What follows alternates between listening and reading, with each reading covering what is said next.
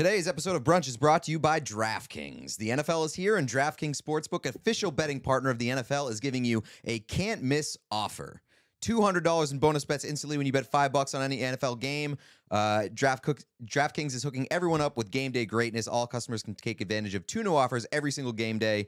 Download and use the promo code WASH to sign up. New customers can take home $200 in bonus bets instantly just for betting $5. That's code WAShed only on DraftKings Sportsbook, an official sports betting partner of the NFL. The crown is yours. Brunch. Hit it, boys.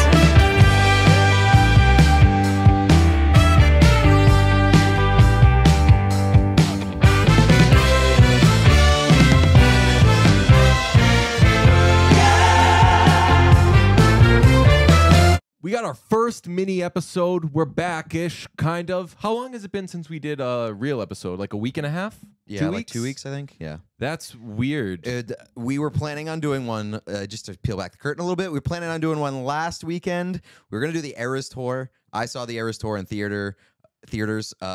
You were going to, and then you got a flat tire. Yeah, popped a tire, and I Likely story. told my therapist about this, and she, knowing my general, she could guess that I probably wasn't head over heels to see that film, said, kind of like when your salad blew away. And I was like, you are the coolest therapist in the world. Did you ever tell the story of the salad on the podcast? If I didn't, You've told real me quick, 9,000 times in personal life. just because it's your favorite story. It is- You like it is- want that. it's You hilarious. You get the story. You take the story. I don't give you the story. We walked by the scene of the crime a couple weeks ago. Yeah. And as soon as we were walking by Sweet Green, and you go, "Hey, I got a cool story for you," I knew exactly what you were about to say. I and you're said, like, you know what happened here? And you Yeah. said the salad blew away. Yeah. In 20 seconds, I was at Sweet Green sitting outside. My salad blew away, and I was very happy about it, even though we have spoken about it on the podcast because you said it combines your 2 favorite things. wasting money. And eating like shit. Eating horribly, Yeah. which, guilty. This is a Killers of the Flower Moon episode. We were unable to do the Eras Tour one for that reason. I will say and- quickly on the Eras Tour, yeah. I had a great time. I'm glad that it exists. Like, I was expecting a little bit more behind the scenes stuff for some reason. Like, I don't know. I kind of was envisioning in my head like a Long Pond Sessions type deal where it's like More documentary. like a little bit intertwined between like the performances and stuff. But I had a great time. I'm really glad that it exists.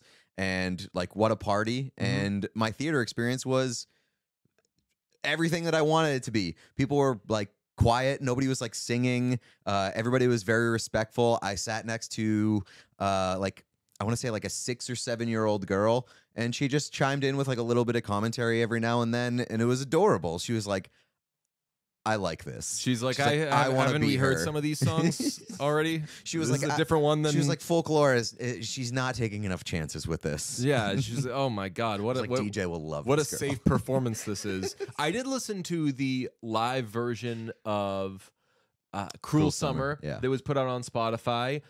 Tons of pitch correction, but I actually thought that it was pretty authentic in not making it sound like she was doing too many things that she wasn't doing. The only things that they really did was fix her vocal performance, but I thought that there would be like a lot more comping and stuff, but the parts like the run in the chorus, the ooh oh part, they don't fake it sounding like she's doing it. That's clearly a track, and I liked that it didn't bullshit a bullshitter any more than, again, like tweaking some things to make it sound as good as possible. I do love that we're starting out the new brunch experiment where we're like, okay, we're only focusing on one topic, and this episode Talking is about Taylor clearly Swift. titled "Killers of the Flower Moon" and a little bit of Taylor Swift. But we promised you that it wasn't going to be a one-track thing. Yeah, that's right. That's right. Because, Pete, the thing is, Killers of the Flower Moon from director Martin Scorsese is a Western crime drama based on the nonfiction book of the same name.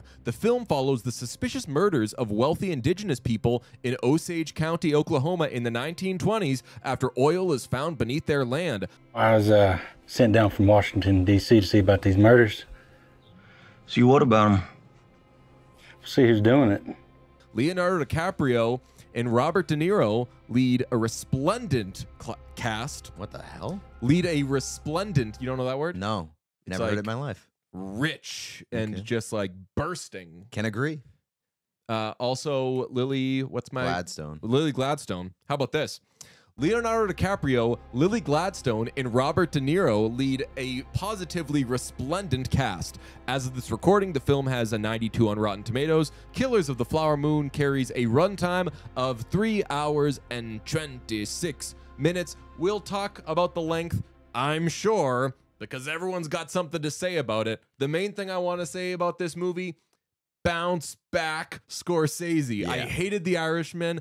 I loved this movie. Oh, this movie was awesome. I didn't hate The Irishman. I thought The Irishman was disappointing. I have not gone back to watch it, and I don't think that I Don't have ever time. will. Yeah, right. It's about exactly the same time as Killers of the Flower Moon, and it is an awesome example of how 3 hours and like 3.5 hours can be used appropriately, and how it can be used not so appropriately. The Irishman. I feel like both of those movies felt very long, but I walked away from Killers of the Flower Moon being like, that was worth the 3.5 hours. The Irishman, not so much. Yeah, so let's just get into the length thing. I reject the it didn't need to be that long thing because it didn't need to be anything. It's a movie. It's an art. It's something. It's a piece of art that an artist made through their lens, the way that they saw fit. And yes, obviously there is there is a skill of editing. And if you it is possible to edit poorly, but this movie being 3 hours and 26 minutes, I think was a choice and a correct choice because this is a very queasy movie. And I don't think it would be as queasy feeling, I'm just going to keep using that word, if they tightened it up and did half hour setting it up, half hour hello FBI, half hour here's what ends up happening. That's a good point. Like I always go back to what our friends at Lights Camera Podcast said at some point, where the belief is movies should be exactly as long as they need to be.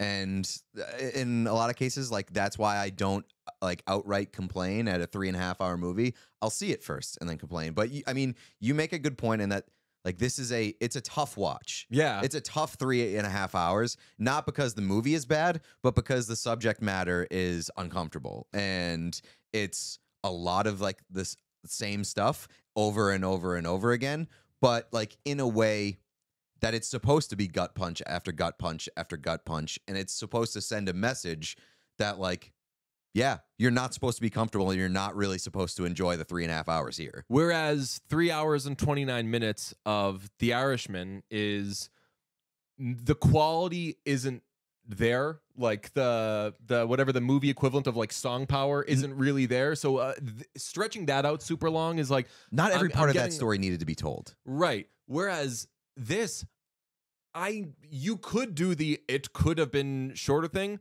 It would have been different and in my opinion worse. I love the pace of it. I love how stubborn the pace of it is. To your point, you're kind of wanting it as you're watching it to break out.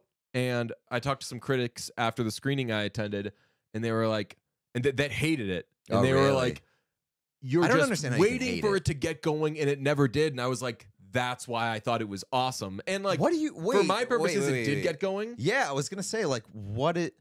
I Is don't it understand. the gun to the back of the head a million times. I don't understand how you can like come away with a take it never got going. It was think they wanted going the it to pick entire up. time. Yeah, I mean, so I can kind of fall into that camp because you get like 2.5 hours in and you still feel like there's a long way to go. But like it wasn't like it stalled anywhere, and it wasn't No. like I was ever bored. You just like, I think that you're just sitting with it for a long time and you're like, well, there's clearly a lot more to go. And that can be a little intimidating or maybe uncomfortable in the watching process. But like, I didn't come away with it being like that was bad at any point. I thought that Leo was fantastic. I thought that Robert De Niro was fantastic. Lily Gladstone, Scott Shepherd as Ernest's brother. I thought it was great casting. I thought the casting in this movie was fantastic. I complained on Twitter that you can't have both Jason Isbell and Sturgill Simpson in your movie. Got to pick one of those guys. You added to that. My man Marty went in on those musical cameos. Yeah. He was. I don't know what kind of influence. If it's like a him thing, or if it's somebody in his ear being like, "Yo, you should try out this musician." Famously, Action Bronson was. That's in- true, right? Was it selling Action Bronson? caskets Yeah. in The Irishman. Yeah. But by and large, I loved the casting. Brendan Fraser in something of a bit role. Jesse Plemons. We'll talk about the FBI in a second. The one that caused my text to you of "do not look up the cast of this movie" was not the musicians, was not Brendan Fraser. It was friend of the podcast, Pat Healy. Mm-hmm. Jeffy. Yeah, I know. It was great. As I live and breathe. And he was fantastic. Yeah, he was. He was Dropped great. him a DM after. Said, hey, just saw your new picture. Thought you were terrific. Hell Thought yeah. you were resplendent. I didn't love all the cameos, I'll say. Like, by the time we got to Jack White at the very end of the movie, I like legitimately wanted to exclaim in the theater, "Oh, come on!" There were groans in my theater. Really? They were like, it was a mix of like, and like, Yeah, I probably rolled my eyes. And then another one that got me, like, Brendan Fraser was good, but his arrival on screen is like laugh out loud funny. a Like, bit much. It is an exclamation point, as in like the case of like, we got Brendan Fraser, here he is, and like it legitimately made me laugh. Something that I learned from this movie. I learned a ton from this movie, obviously. I'm correct in saying that neither of us are readers of The Flower Moon. I am a buyer of the Killers of the Flower Moon, and I think I read like 3 chapters. Oh. A classic Pete Blackburn book experience. I was told to read it before I saw the movie, and you can't tell me what to do. Mm-hmm. So I didn't do it. Yeah, I only read The Queen's Gambit. Right. The big thing that readers asked me about after I saw it was how heavy was the FBI presence? And I said, there's supposed to be an FBI presence because it was a means to an end. Jesse Plemons is great, as I said. Pat Healy was great. The federal agents did their job in the movie, but that was really it. It wasn't as much about the formation of the FBI. Not at all. Right, And- like literally not about the formation of the FBI. So that was really surprising to me because, one, I knew that it was like a huge angle in the book, like that these murders were played a huge role in the formation of the FBI and like its establishment in the early days. But also when the movie was announced, I want to say that Jesse Plemons was announced as the first lead. Whoa. And either that or it was like Leonardo DiCaprio and Jesse Plemons to co-star in Killers of the Flower Moon. And I'll tell you what Jesse Plemons did not do in this movie. He did not co-star, even though he got the trailers. I was going to say the trailer suggests right up until you see the movie, you assume that it's Leo X Plem. Yeah, so I wonder what sort of tweaks and executive decisions were made towards the script when sort of translating the source material, because I'm willing to bet that Jesse Plemons probably had a much bigger role in the inception of the movie, but he doesn't show up until like 2.5 hours, 3 hours into the movie, and doesn't play that large of a role. That is a great thought. Like, where in the adaptation process do you decide?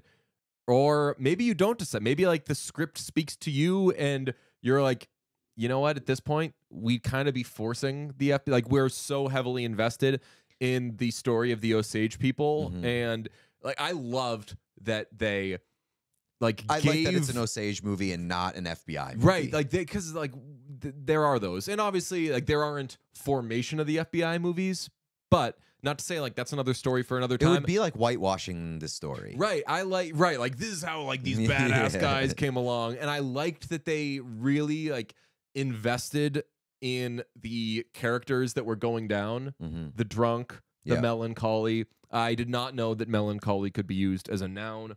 Probably going to begin using it. That was right. Yeah. They say like He's that got guy's they say he's a melancholy. Oh, okay. They when he dies via a gunshot to the back of the head, they're like, well, you know, he was a bit of a melancholy. Nobody has ever chunked a murder for hire as bad as the guy who was supposed to kill, what's his name? Johnny? The melancholy. Yeah, the melancholy. I mean, they chunk a lot of their not exactly doings. a tidy outfit. They are kind of they're the antithesis of the John Mulaney bit about Golden Joe and the Suggins gang, where I don't know that one. he has a bit about back in the day, all you had to do to get away with a crime was not be there when people found out about it. Yeah. And like he said, like people would take credit for it and they'd be like, and if anybody asks, tell them it was Golden Joe and the Suggins gang. And then they would shoot Suggins into the wall and run away. And that would just be it. And then they'd be like, detective, there's a pool of blood in the back. Gross, clean it up. So this Henry is the is- opposite of it because they found ways to fuck up things that I would assume you're just routinely getting away with back Oh then. yeah, Like we 100%. want this guy especially gone. when you have political influence. Just ask. Like I bet that's where that came from. Like nowadays, if you hire a hitman, there's the paper trail and it comes back to you or whatever. Not to say like they have the same odds of getting caught if they do it themselves. But back then, the idea of hiring someone to do your business for you did make a lot of sense. How are you going to get from it's so unlikely they're going to find the person who did it, let alone someone who asked them to do it. I know, and especially like when you have money and somebody's desperate and they're like, "I'll give you $1,000, just go kill this guy. You're not going to get caught." Some of those deals were kind of tough. Yeah. It was sad the price of a life to those people. Yeah, and I mean, so I agree with you. I'm glad that like if something had to get left out from the source material, like I'm glad that it was the FBI stuff. But my tweet after I got out of the movie theater was like, great movie, strong performances, loved it. Would have preferred it to be a miniseries because, like, again, like it is a tough watch in one sitting, 3.5 hours, not because of the quality of the movie, but because of the subject matter. Would have liked to see that like spread out maybe over like 8 episodes, and you can get more into each character, and you can definitely tap more into the FBI angle, which is I think like interesting. And if you're again like if you're gonna do a movie on it, I'm glad that they focused on the Osage and not the FBI. But like that was my like thought. I was like, man, this would have been an incredible miniseries, because I left the theater being like, the movie felt a little too long, but I still wanted more, which is a really weird feeling to come away with, especially when you really like the movie. I mean, that's how I feel every time I finish Once Upon a Time in Hollywood.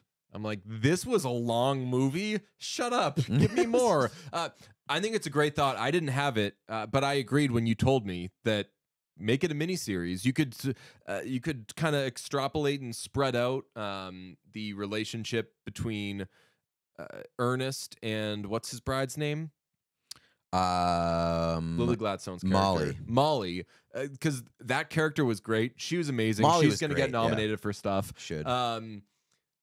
But you could have done a little more on like the courting process, which was interesting because a big part of this movie is that this guy Ernest, who's very much in on it and is even in on it to the point where he's poisoning his wife, loves this person and is like, yeah, but like, we don't want my wife to die. Like, get into that love then. Yeah, I mean, I that was one of my favorite parts of the movie, is just like the complexity of the characters. It's very much not like a all evil, all, well, I mean, I guess for some characters. Yeah, but Niro. Yeah. But like, you know, with Ernest's character, he just has no fucking spine. Like I truly do believe that he like had legitimate feelings for Molly and did care about her, but just like a highly impressionable person who has no fucking spine and just does whatever a person of influence in his life tells him to do. Where do you think the scene at the station falls? I think it's definitely on the Rushmore, but where do you feel it falls in the Leonardo DiCaprio inebriated scene realm? The scene at the station, like the one stand where they make him stand. Yes. Very, very high. That's like 2, maybe 3. I mean, you got to have the Wolf of Wall Wolf Street. of Wall Street is on the what will come to Quaaludes. mind first. Yeah. A completely drunk Rick Dalton began making margaritas. Yes. So I think that drunk Dalton, even though he's drunk the whole movie, but that's the thing. Like obviously Wolf of Wall Street has several scenes that could be in contention. But you're right. The drive back from the golf course or to the golf course, whatever. Yeah, the drive back from the country club. But Once Upon a Time in Hollywood has like 3 of those scenes too. When he's supposed to be when he's hungover trying to prepare for his scene. Yep. And he's like, I mean, 6 margaritas, stupid. He's like beating himself up. Yeah. Number 1 for me though is probably just because of the narration was so good. Like at 8 p.m. a completely drunk Rick Dalton. But his scene when he's getting questioned and he's just pissed drunk was fantastic. He plays a drunk extremely well. I mean, great performance in this movie all around from him. Doesn't look great. Some of it's by design. Some of it I think is maybe Leo losing his fastball a little bit. But who does look great and who has, you said bounce back Scorsese. It is for sure bounce back Scorsese, but I think like to an even stronger degree, it's bounce back De Niro, because De Niro hasn't been impressive in anything in a little bit. I think did you say that recently? Did you point that out? Yeah. Like his De Niro batting average is not great recently, and he just seems to be mailing in a lot of things that he's doing, including The Irishman. I was gonna say, don't say dirty grandpa. No, we'll disagree on this. He was really good. He was awesome in this movie. I think the strongest performance in this movie is Robert De Niro. Whoa. Yeah. I mean, it's one of 3 people. Yeah, I mean, Lily Gladstone is great. Yeah. I think Robert De Niro was amazing in this movie, and I think like my leader in the clubhouse for best supporting actor. Yeah, not to say that Lily Gladstone's job is easier, but her job is a little more defined, which is just like carry the burden of all this shit. Yeah, like all wear this it on shit, your face. All this shit is just going to be fucking dumped on you. And if you can get through 3 hours and 26 minutes worth of film without your knees buckling, it's a very tall task, but it's at least like an outlined task. Whereas Leo's character is a awful person, as you said, spineless, who's in love and is kind of playing 2 different characters. De Niro is in his kind of De Niro boss bag. Like it's so it's not a cartoonization of that character, who is like, you can easily have a cartoony William Hale, King Hale, because that dude is fucking straight up evil, and but he can't present himself that way because he can't have any power. Like, if you're telling a true realistic story of this dude's life, he can't just be like an outright evil person, because people would see through it. Yeah, he needs to be a conniving, manipulative guy, and I think that De Niro does an awesome job of portraying that, and like at points makes you question in the movie, be like, like where's this guy coming from? Is he as evil as like some things would suggest? I think it's just an awesome performance, an awesome writing job of that character. The screenplay in this movie is just like a 10,000 out of 10. Oh yeah, and yeah, like some of the lines, De Niro's scene, I'm thinking specifically after the death of, was it Rita?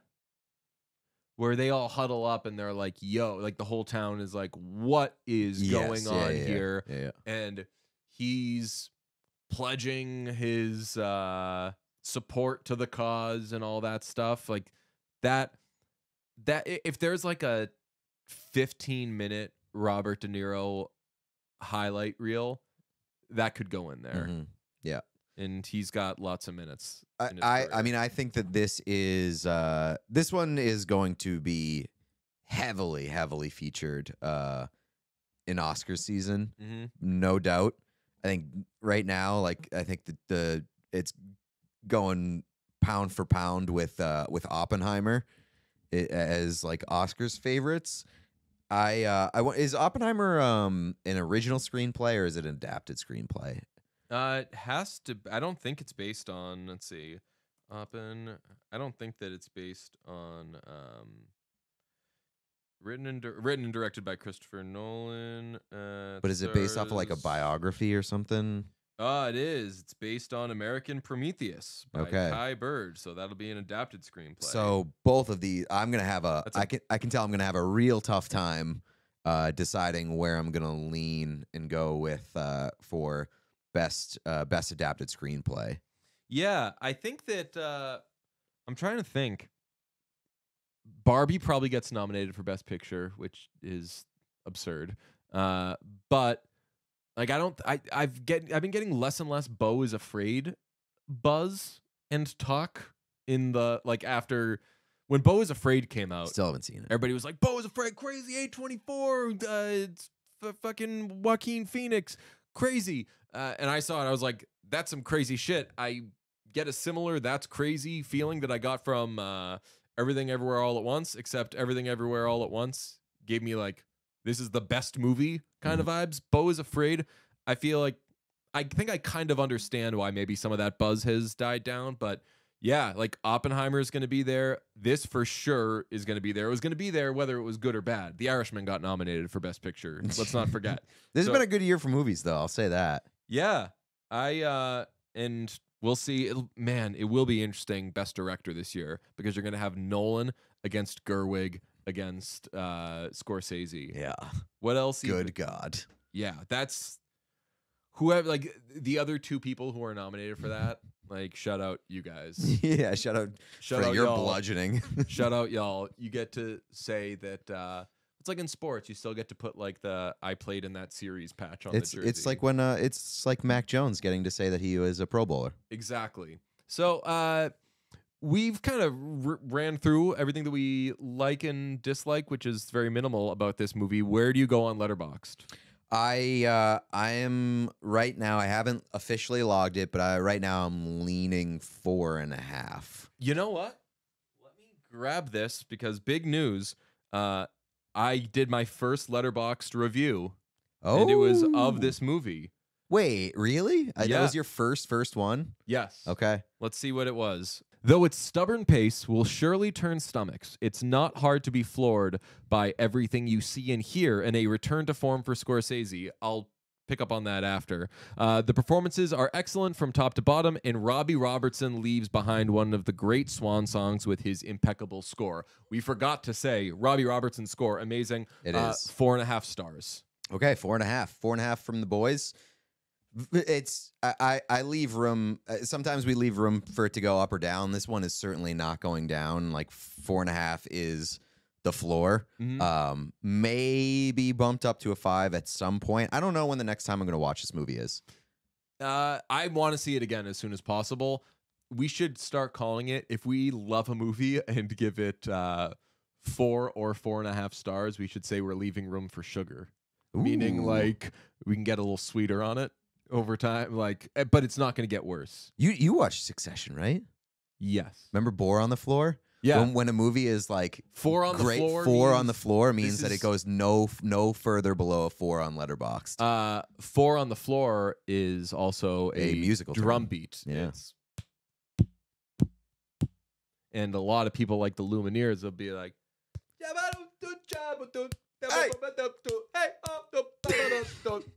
and that is Killers of the Flower Moon.